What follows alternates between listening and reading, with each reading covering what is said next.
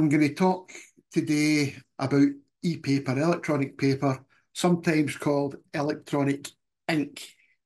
Now, ePaper, e-ink is a display technology, a visual display technology, and I can't really assume that everybody is talking out of the same sheet when I talk about other display technologies. So what I intend to do is breeze briefly through half a dozen different display technologies that we may have encountered so that we all know which is which before I go into a wee bit of detail about how we can use e-ink. First of all, generally, and then in a model railway context. I'm also going to explain how e-ink works with some fascinating, scintillating animations. You'll be falling out of your chair. Make sure you're strapped in and that the nurse is nearby for when these animations start happening on this display. You're going to love this, I promise you. So starting with visual displays, there are half a dozen types: LED, OLED, three different flavours of LCD that we're all aware of, and then e-ink.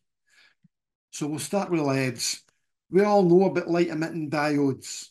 They're cheap, they're bright, they can be multicolour in as much as you can have LEDs of different colours, red and green and yellow and blue and white, or you can get variable colour. You can get a LED that will change colour.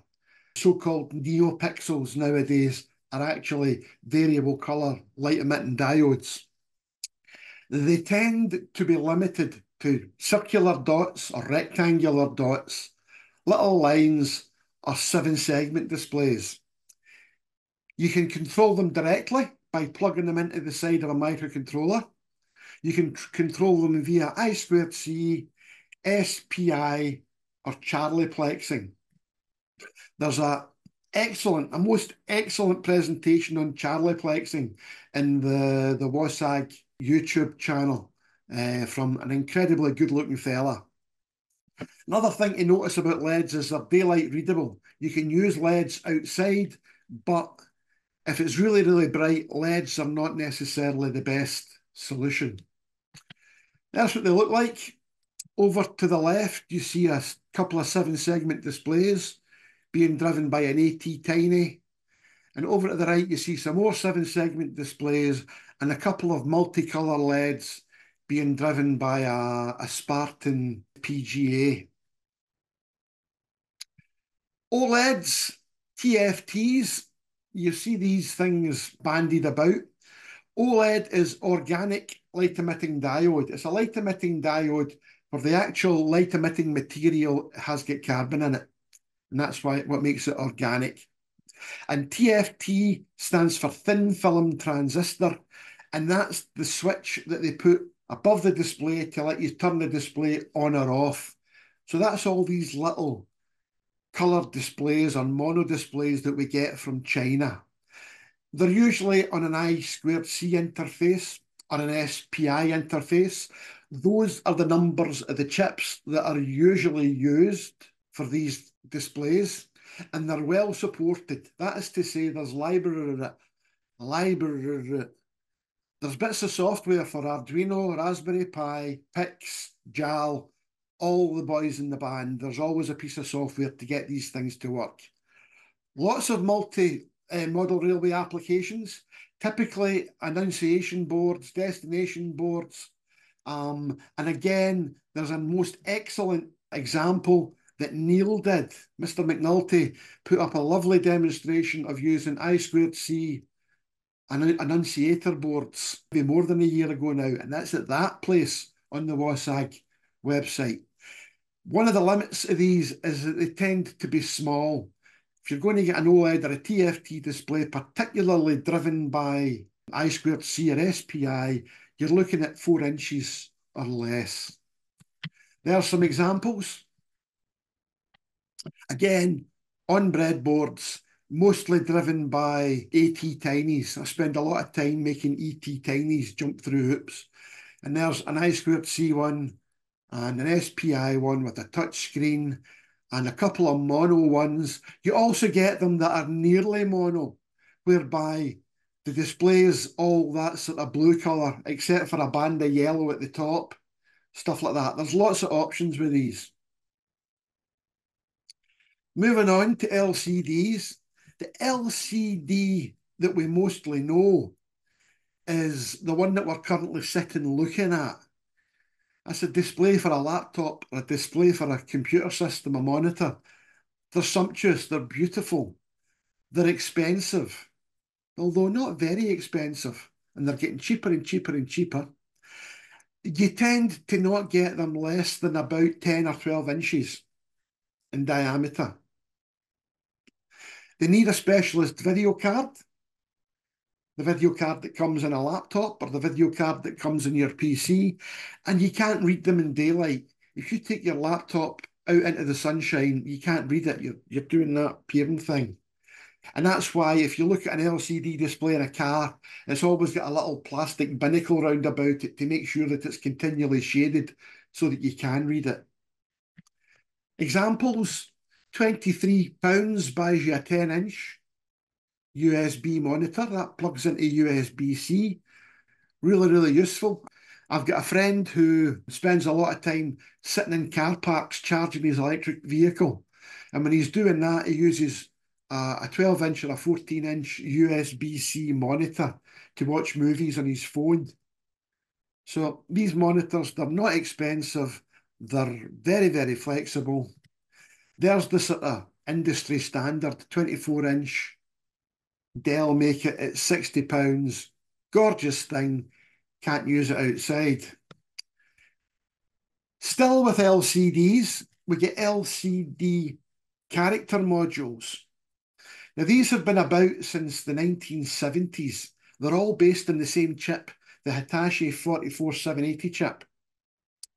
You can use 4 bits plus 3 is 7 bits of your microcontroller to drive them, or 8 bits plus 3 is 11 wires of the microcontroller to drive them. Or you can get an I2C backpack that plugs onto it and gives you an I2C version of the LCD character module. And again, there's there's software for all the usual suspects. You get lots of colour schemes. You get green on black, black on green, black on yellow, yellow on black, black, white, blue. But it's always mono. It's always one colour on another colour, and that's all you get. And again, for the most part, they're not daylight readable. There's an excellent video on the WASAG website from Davey showing how to make an LCD tester to test these LCDs. There's the video. And there's what they look like. We've all seen these guys. That one's on a breadboard with an Atmega 328. The last of the LCDs is the TN, or Twisted Pneumatic Display. And that's the one that turned up on your watch in 1976. It's a grey display with text on it. They can be pixel based, but not so much. They can be 7-segment. They can be starburst. If you're willing to spend a few £100, you can actually design your own. There's companies now in China that you can send them an LCD design and they will make LCDs for you. Again, there's software available for all the usual suspects, and these are the ones that are daylight readable. In fact, the brighter it is outside, the easier it is to read a TN display. There's a couple of TN displays. The one on the left is a pixel-based display, again being driven by an AT-Tiny. And the one on the right is just a 7-segment display. I also mentioned starburst displays. There's a starburst display on a 1979 calculator. If you notice, the M has got the lines going into it and the W has got the lines going into it. And the little bit of the R, the tail of the R going down, that's the starburst part of that display. So having covered all the other bases, we're now getting on to e-ink or e-paper. This can be very, very cheap or very, very expensive, depending on what you want to pay and how you want to source things. Lots of sizes. It You can get them from about 3/4 of an inch up to 26 inch, up to monitor size. Tends to be either black and white or black and white and red, or maybe 3, 4 colour. It's okay for text, it's okay for graphics, it's good for clip art. It's not great for photos. Photos look horrible on it. Nearly always based on this SSD 1606 controller, and that's basically an SPI controller. SPI in one side and all the wires to drive the display out the other. So all you need to do is be able to drive it with SPI. It's daylight readable. In fact, the lighter it is, the easier it is to read. The first generation of these things, there's one there. That's one of the first ever e-readers from Sony, and that's now 14, 15 years old. That one there's mine, and it still works, and it is still excellent. It's a gorgeous thing. Brushed aluminium, calfskin leather cover, beautiful thing, great for taking on holiday or taking to the beach, because you can hold 100 books on it, no bother at all.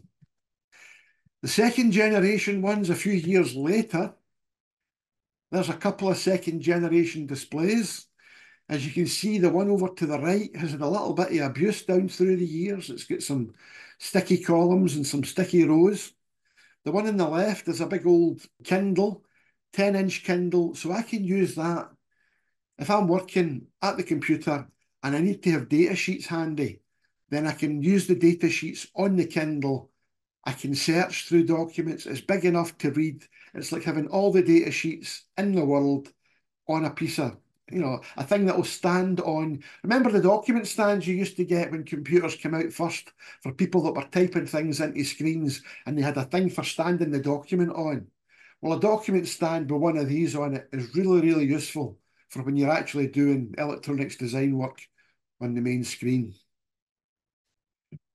The current generation are called Paperwhites.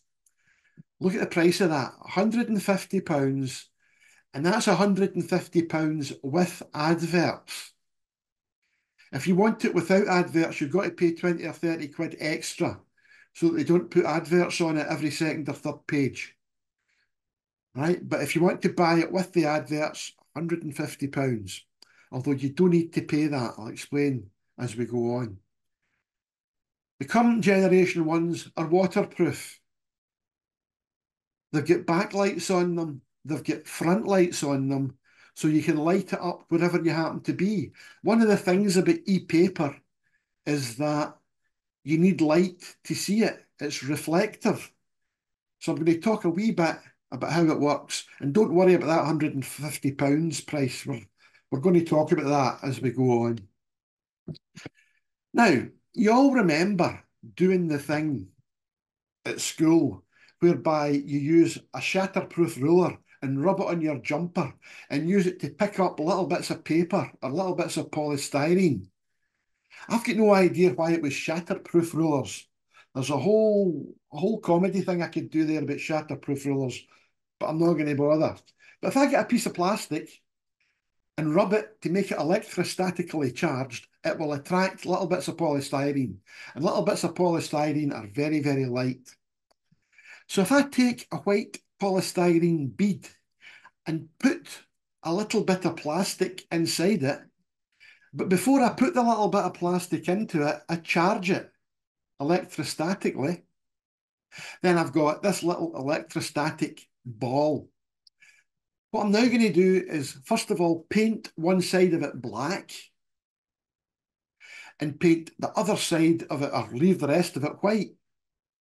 And I'm then going to mount it between a couple of fine wires, a couple of electrodes, if you will.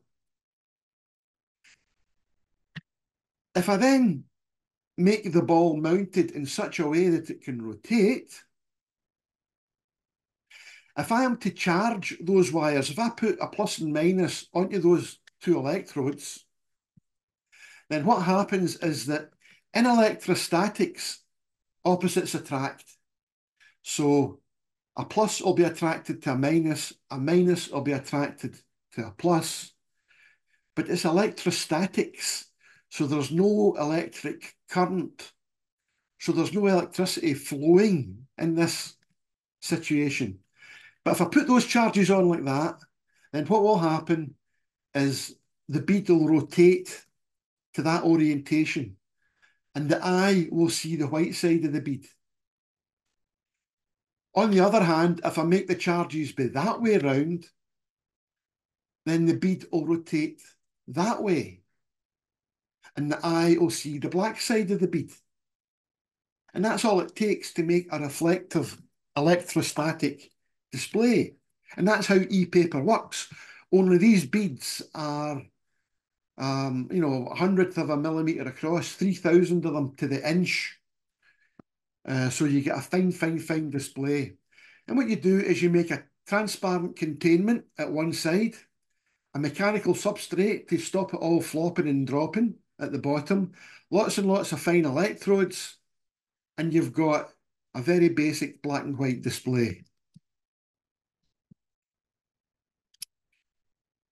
If I make it slightly more complex, I put 4 wires round about my bead, and my bead has now got 4 colours on it. Then if I put my charges in that way, negative to the top, positive to the bottom, the positives are attracted to the negatives are attracted to the positives, that's fine. It will settle that way with the white side visible. If I now move the charges on the wires via electronic switching, then what happens is the bead will rotate and the green side of the bead will be visible.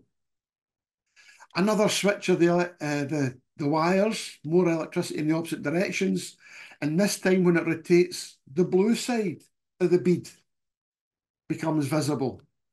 And lastly, obviously, if I switch it that way, then the red side of the bead becomes visible. And that was how the first generation of these worked.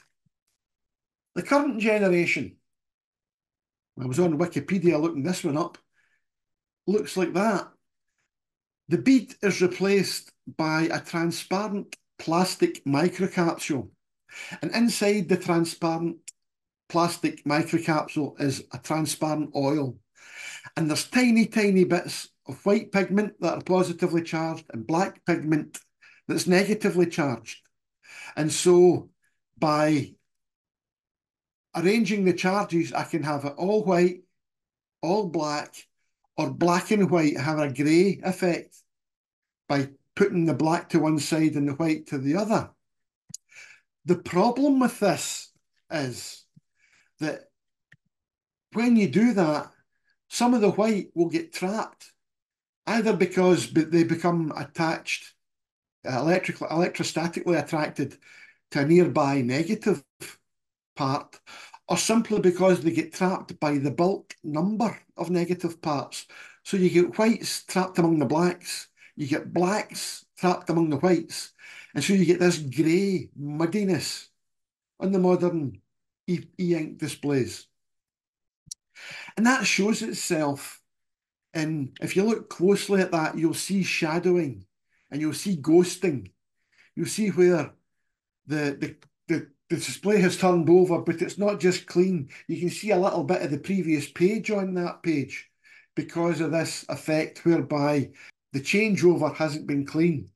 In order to make the changeover clean, what you do is you flash it 3 or 4 times.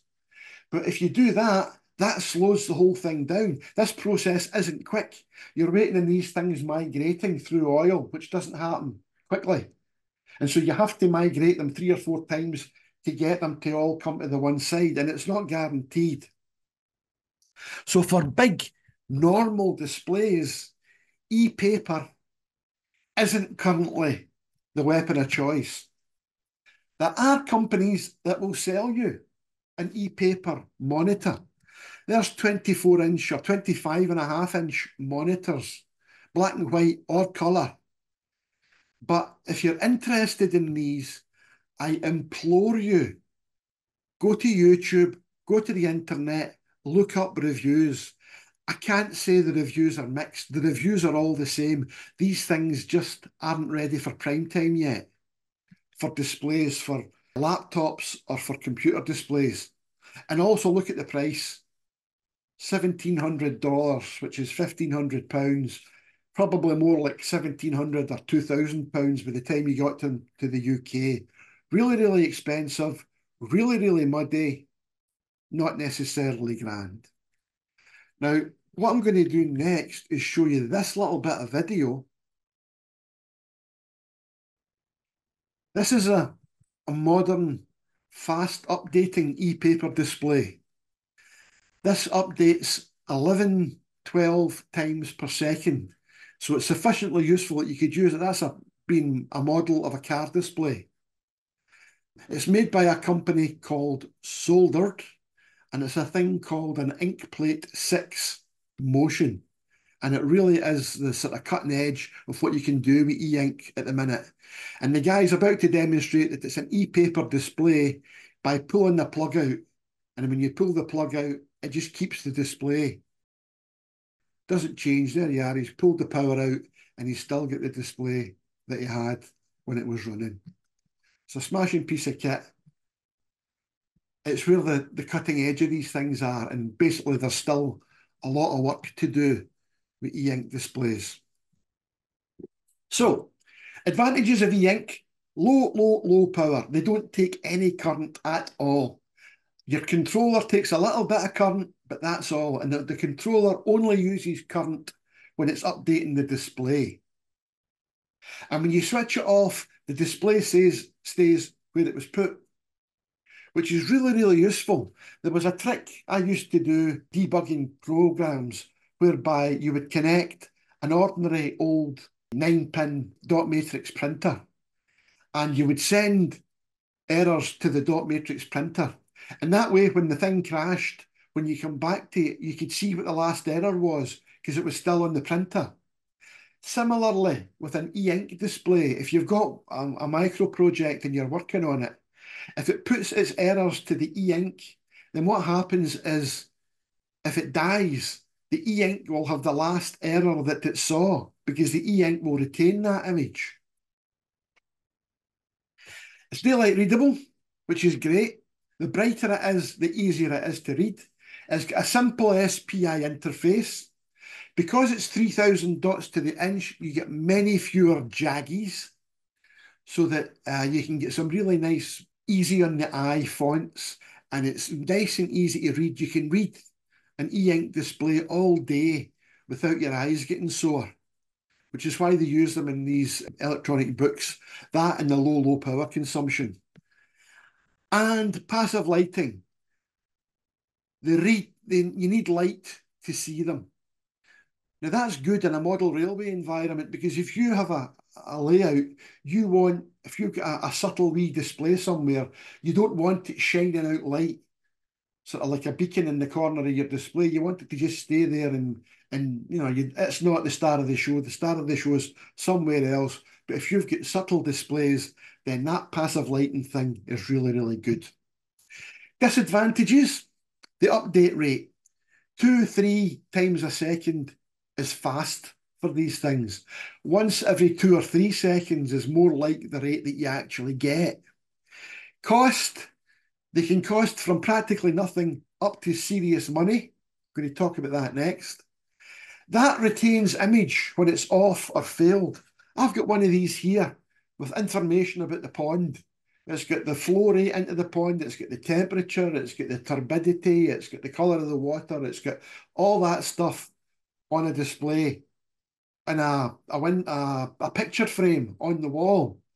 The only problem is that if it fails, if the battery goes flat on it, you don't notice till the following day or whatever, because you'll notice and you think, oh, wait a minute, the time in that hasn't updated. So the information that it's given me is no longer current. It stopped and I didn't notice that it stopped. So retaining the image when it's off can be both a blessing and a curse. Similarly, with passive lighting, I had one of these that I used in the bedroom, simply to keep me up to date with weather and traffic and stuff like that. But it needed a light. because there's no light of its own. Now that's good in the bedroom because you don't need a light on, you want your bedroom to be dark. But when you want to see this thing, you have to put some sort of LED on it to let you see what's going on. And as I've explained, it's quite a young technology that's still got a distance to go. And so if you want to use this, you might think, oh, I'm going to leave it for a while. You might wait till there's better controllers. You might wait till there's more library, like there's more software available for it. There's lots of options. So let's have a wee look at what is available. Our friends in China will sell you this one. This is a wave share, 4.2 inch. Now, 4.2 inch is 400 by 300 pixels, and that's 0.12 megapixels.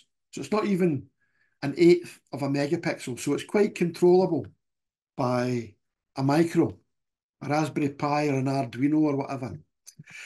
The panel itself will cost you £13 from China. The panel plus the controller, £22, £23. If you want to buy it locally, Amazon will sell you exactly the same thing, but they'll charge you £40 for it. And as I say, 400 by 300 doesn't seem like an awful lot if you're used to working with the sort of displays that we use on computers and laptops, but you can get a lot of information on that display. There it is being driven by an ESP8266. That's a weather station. It's just being driven by SPI. You can see the wires going in at the side. 3.3 volts SPI, and it's got 3 graphs plus half a dozen directional displays, and you get a lot of information out of your 1200 pixels. Here's a bigger one. That's a 10-inch display, and it's actually a prototype display for a laptop.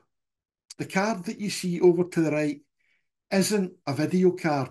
It's a Spartan FPGA. It's a development board, and it's driving that display. And as you can see, it's got Visual Studio in the background, and it's got the circuit diagram in KiCad for the display in the foreground. And that actually is workable, but the refresh rate is hellish. Where they are finding a market is in electronic shelf edge labels. You can buy electronic shelf edge labels, and if you go to Alibaba, as you can see, there's 1,646 products available when I did this through the week. And these are all, as you can see, they're fairly small. They're small in terms, they fit a shelf edge, they're maybe 2.5 inches by an inch. Absolutely beautiful for hoardings and posters and stuff on a model railway layout. And you can get these for a couple of pounds. The display technology keeps upgrading. The people that are making these are bringing out new generations of them and new generations of them. And as a result, there's hundreds, thousands of these available on eBay. There's some there for £3, and that's 3 colour. Now, your £3 there buys you the display. It also buys you the Wi-Fi that's connected to it. The reason that you use electronic shelf displays is so you don't have to go round about and change them manually. You use a computer and Wi-Fi to change them all at the same time. So this thing has got the electronic paper display. It's got a Wi-Fi connection to read and write it. It's got the controller to do all the work. It's got the power supply, and it's got a couple of coin cells to keep the whole thing powered. Entirely self-standing, £3.78. Another one that's slightly bigger, that's I think a 4-inch display, and that's £25 for 5 of them, so a fiver each. Again, you could pepper these all over a layout if you wanted. Another application.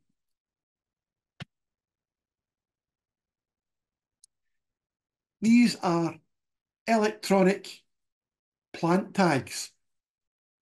The spiky bit of the tag there has got sensors for humidity and liquid content and stuff like that. The little board has got an ESP32 chip on it, plus the driver for a ePaper display. And as you can see, there's a USB there that'll let you charge the thing if you want to. But I suspect that that'll run for a year or so at a time. So at the end of the year, when you take your plants in or you're reworking them, you simply charge it, charge the spike, and you put the information on the plant down through the through the USB into the thing as well. As you can see, it'll tell you about how wet the pot is, how much light it's got, what the temperature is, and what the other one is, I have no idea. Probably the plant percentage moisture. It also has a pointer to tell you where it currently is and a display to tell you where it should be. So that if you've got completely no green fingers like me, that gives you a wee bit of a chance. And again, these are a wee bit more expensive. These are 10 or 12 pounds each. Now, I'm going to talk very briefly about Kindles because remember I said there was the first generation and the second generation. I think we're now in the 14th generation or the 11th generation of Kindle. And a lot of people will sell you an old Kindle for practically nothing, which is interesting because, well, there you can see there's lots of them there at 99p. And that's because 99p is the minimum price on eBay. And one of the reasons that's of interest to me is that the Kindle has a thing called an experimental browser as part of it. And there it is there showing the WASAG homepage. Now, it's an experimental browser in as much as it'll render HTML, it'll render basic HTML4, some HTML5, it'll render basic JavaScript, but all the plugins and the extensions that you've currently got for your browser, it won't do any of that. It's a fairly basic web browser, but it's good enough to display a web page on. And the reason that could be important to us is this. If you take whatever sensors or actuators or switches or servos, or there's a Sprog, there's one of Neil's displays, anything that you can connect to a Raspberry Pi or an ESP8266, ESP32, an Arduino, anything that supports Wi-Fi. If it supports Wi-Fi, it'll make a web page. And if it makes a web page, then you can make a web page to control those things. The switches and the servos and the Sprog and whatever it is. And that means that you can make a web page and use your Kindle as a controller, either to control things on the way in or to watch things on the way out. Right? And all you have to be able to do is write HTML. You don't need any coding for this. You need basic coding for the Arduino or whatever. But that and a bit of HTML, and this is doable, and it's doable very, very cheap. Because as I say, the sensors and actuators are on your layout anyway. The Pis and ESP32s cost £2 and £3 and £4. And the Kindle you can buy for a couple of quid. Here's one where a guy has got a Raspberry Pi in the pannier of his bike, and he had a little bike computer, but the bike computer didn't suit him because he's far-sighted. And so he took the inputs that go to the bike computer and sent them to a Pi, and the Pi now sends a web page. And the web page, as you can see, gives him a great big bike computer, gives him his speed, his average speed cadence. That's how many turns of the driven wheel per turn of the pedal sort of thing. All that stuff for nothing, just using a Raspberry Pi and a Kindle. So what can we do with it? Trackside ads, dead simple. Add trucks. If you want to put a little truck with adverts on the side, like they do for general elections and so on, you could make one of those with one of these, no bother at all.